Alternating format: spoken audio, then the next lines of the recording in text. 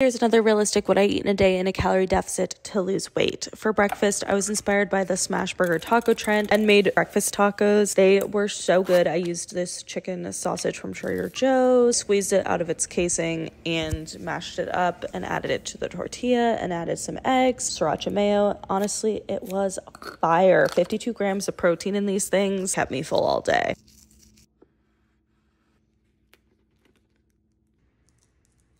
I ended up skipping lunch because I was so full from breakfast. So for dinner, I made Brussels sprouts and rigatoni alla vodka, but with pumpkin added to it. Honestly, didn't really change the flavor too much, but it felt fall vibes and kind of added like a creaminess to this pasta. It was really good.